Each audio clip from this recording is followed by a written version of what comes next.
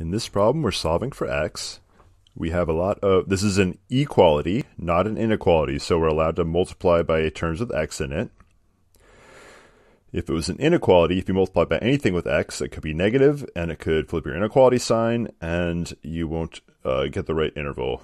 So you really need to graph rational inequalities.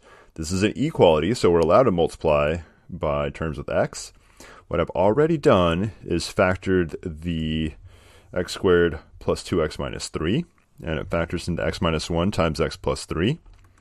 That means if we multiply by x minus 1 times x plus 3, we'll clear all the denominators at the same time. So let's go ahead and do that. I've rewritten the equation really big right here.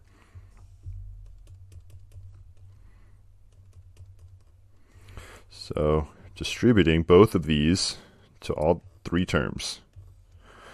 We'll start on the left. X minus 1 cancels the x minus 1. We're left with x minus 3. So the numerator times x plus 3.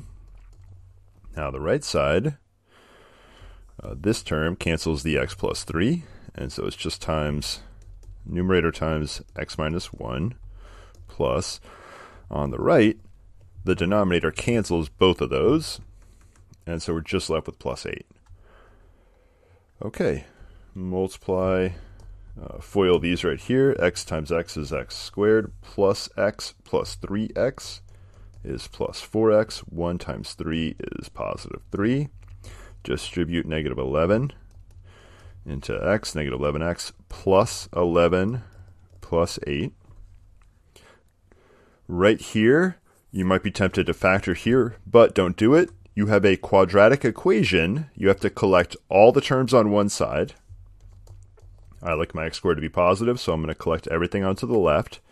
I'm going to add 11x to both sides. 4 plus 11 is 15x. Subtract 8. So 3 minus 8 is negative 5. And we have, oh, whoa. That's some bad math. We need to subtract 19. Yeah, so 11 plus 8 is 19. We need to subtract that 19. So it's 3 minus 19 is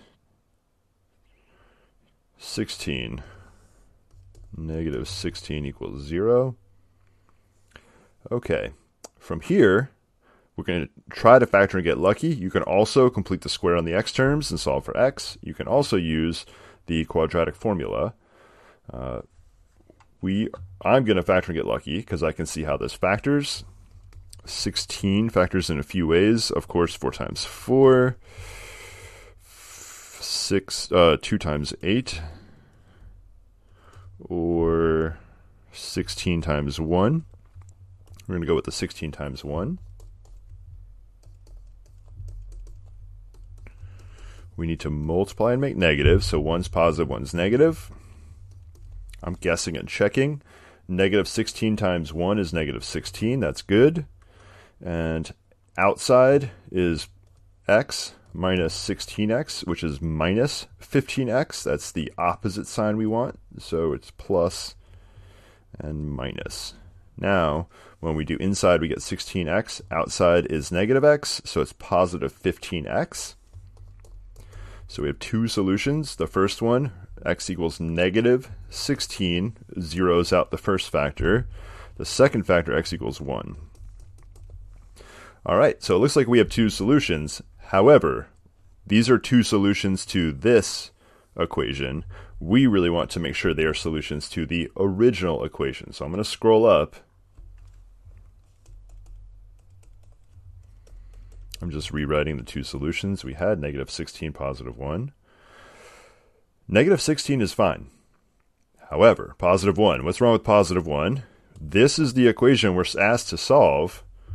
Look at this. You can't plug in positive 1 because it would turn these two denominators into 0. So you have to throw away positive 1. And you're just left with negative 16, and that is the answer right here. It's possible on your question that both x values could be plugged in, meaning they make no denominator 0. And if that's the case, then your two x values would be the correct answers here. But it's very likely that one of them is going to make one or both sides of the equation undefined, and you have to throw away those x values.